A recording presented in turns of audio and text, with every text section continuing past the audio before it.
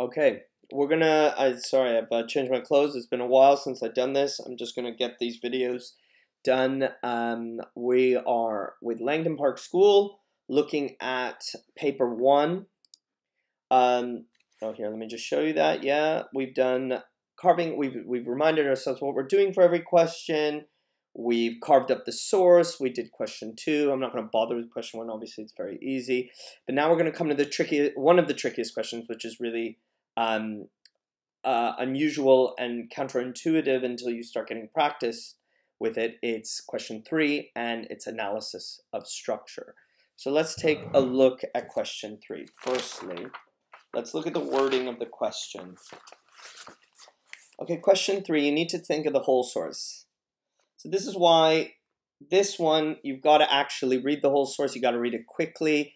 It's worth the same marks as question two, so you've got to read it in about 7 minutes, which is challenging, actually, just completing a reading in 7 minutes. And what you've got to do is, and it'll always be the same question, how has the writer structured the text to interest you as a reader?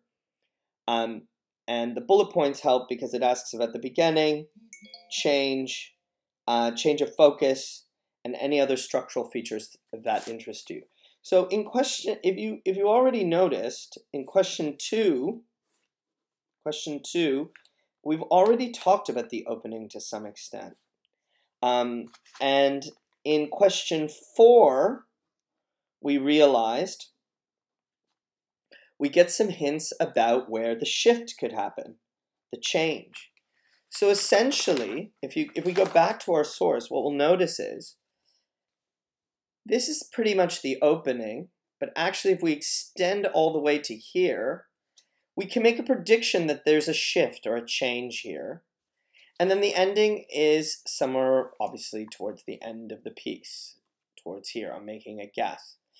That's basic structure. Opening, middle, ending. Okay, really simple thing. And what I'd want is one paragraph on the opening, kind of, and then the second paragraph on the shift and the ending. A little bit more sophisticated is going to be something like, if you can find a pattern, or if you can find a moment, or in this piece in particular, there's a shift in time. That's a structural feature that the writer's doing on purpose to interest you, to construct their text. What question three really isn't about at all is language analysis, and that's the trap. Because the most of what we do in English, particularly with literature, is language analysis. It can get kind of tricky. Because you think all analysis is language analysis. Well, no, you have to shift mode for question three and think about structure. Okay, so let's just remind ourselves what's going on. I'm going to show you some tricks because I'm going to try not to read the source too much. So in the opening, we find out, remember in question two, we found out, sorry, I'm getting some phone calls. I'm going to just put my phone on silent. We found out that she's, this woman, her name's Alice, I think, is in the mountains, and it's kind of treacherous and dangerous. If you read the whole source, and remember this, this in the top here is a little bit of a clue. What you really start to see is that she really wants to prove herself. So let me just find that part. Okay, so this is the setting. It's negative and positive, but really quite.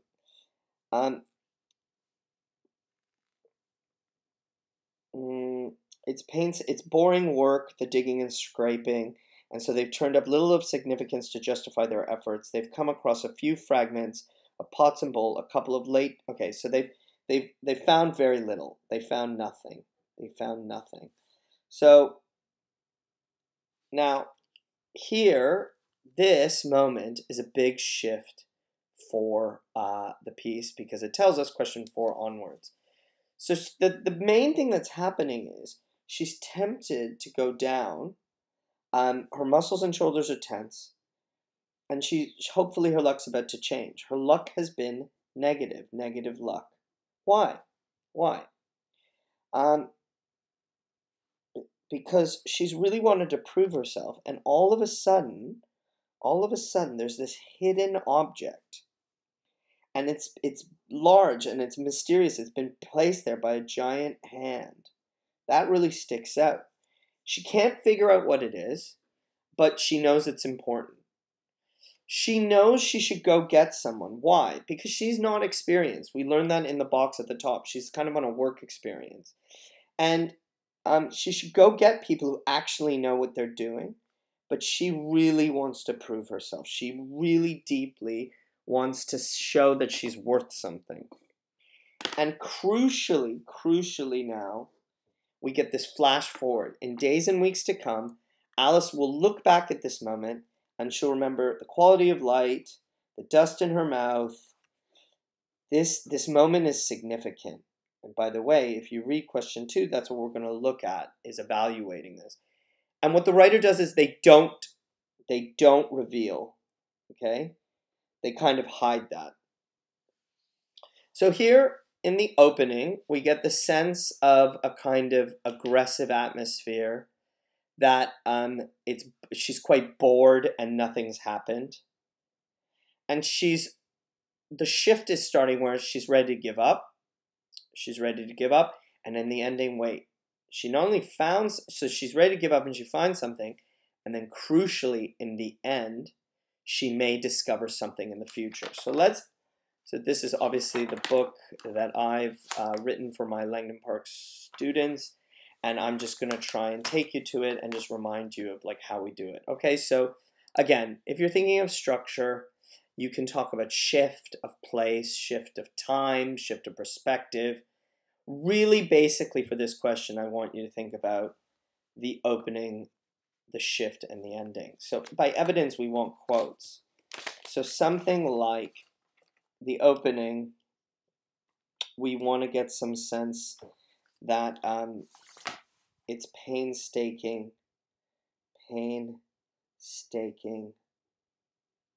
monotonous work. Okay? And what we know is it's difficult, boring. The setting, that's not from this quote, but we know from question 2, the setting is brutal. The shift comes when she's about to give up. So she's tempted to give up. Discovers giant hand object. Right? That's the big moment. So from this I infer this is going to be important.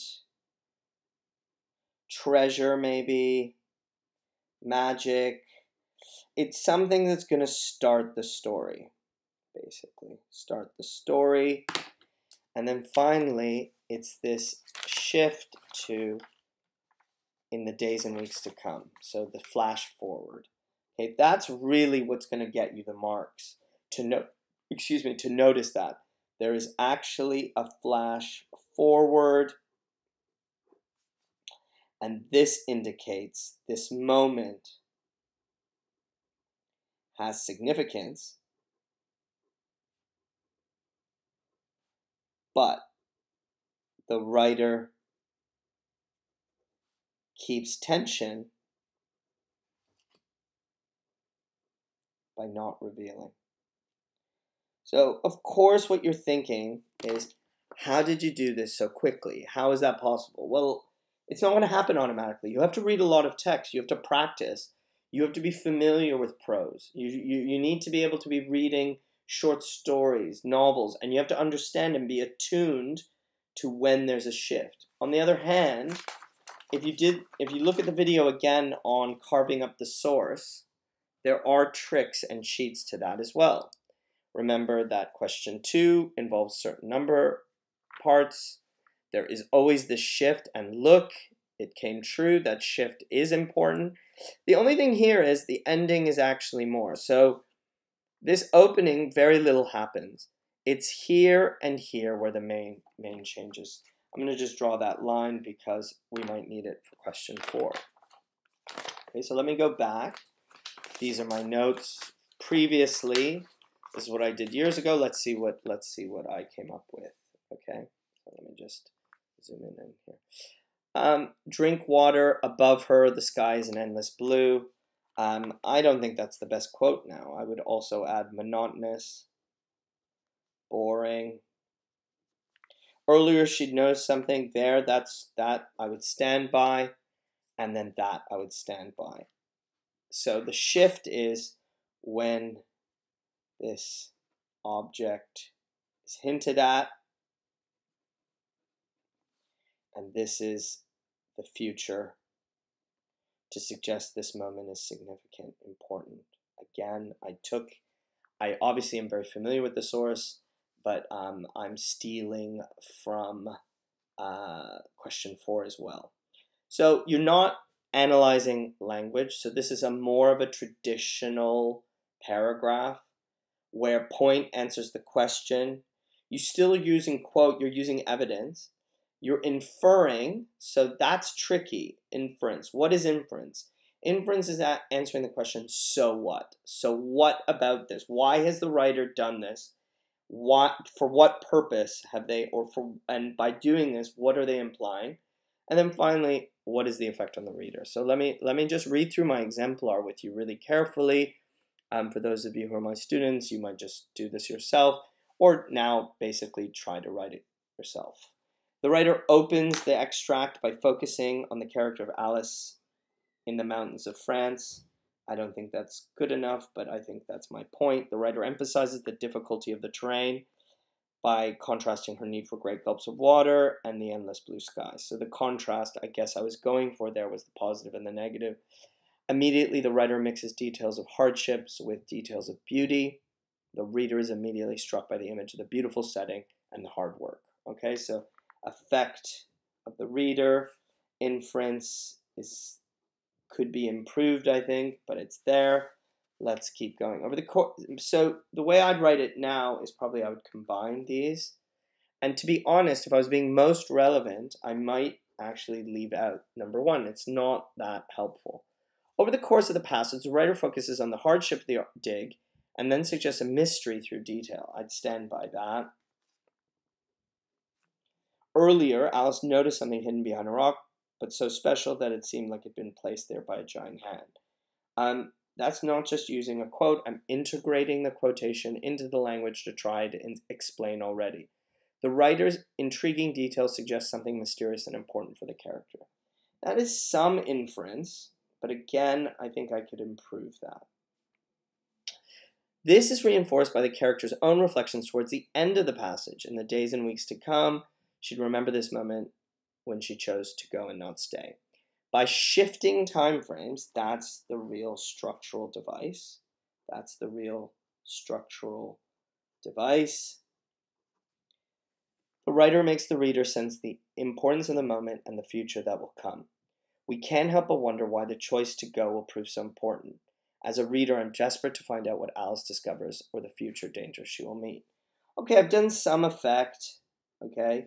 But this was an answer I wrote quite a while ago. I think what I would do if I were to improve is actually give a little bit more inference and really deeply answer this question. Why has the writer structured the passage in this way?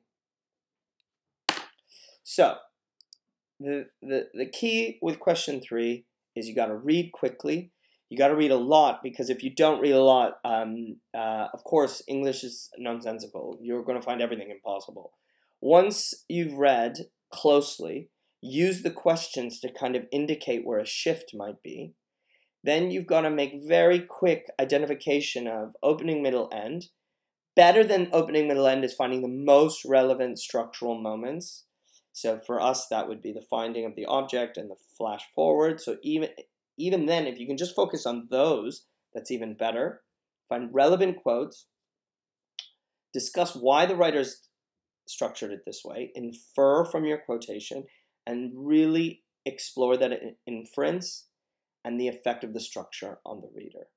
And that's how you do question 3. Now, the most important thing to remember is that it's only worth 8 marks. And the big one is still to come, question 4. So you don't want to waste too much time. Again, you're going to need to practice structure. You're going to need to practice writing it if you hope to have any success. Okay? I hope that's helpful for you. I would love feedback. Come see me in E1. What would you like to see in a video to help you with paper 1? Thanks.